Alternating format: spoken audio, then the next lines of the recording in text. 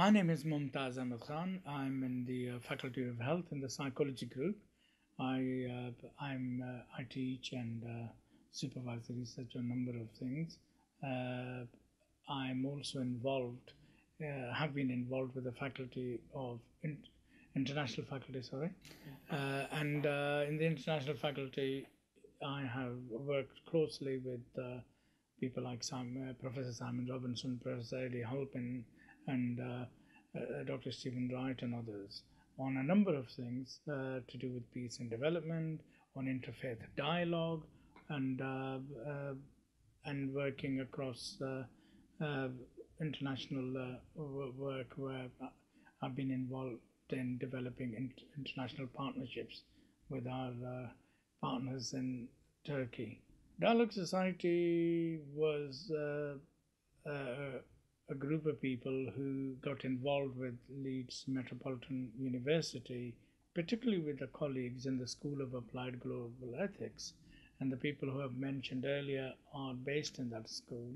And that's when I was working with them, our approaches with Dialogue Society, our connections with Dialogue Society came about. I've gone to a lot of these events. What I'm struck by my attendance at these events is that there are people from different faiths there, different from people from different cultures, and the events themselves facilitate these people from different cultures and different faiths and different societies to come together and talk about how we can actually develop a dialogue which leads to misunderstandings being eradicated between people, a more meaningful world coming about. Well, Dialogue Society is run by people who I've become personally uh, very close to in terms of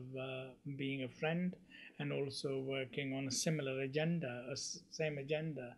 What we are about in the universities is to bring people and students staff and students from different cultures coming together. The idea of university is to facilitate growth and development, and people like us, Jan, and people like Jem and others, Ilknur, who also works very hard. And these people we are in contact on a regular basis, and very open, very friendly, very facilitative people who have who present the right type of approach that is needed to welcome us and to work with us in developing our work together and the partnership. The Dialogue Society for me is a bridge between East and West, bridge between Middle East, Asia, and Africa and the West and Europe. By West, I mean Europe, and I think that is an important function they have, and they play that very well.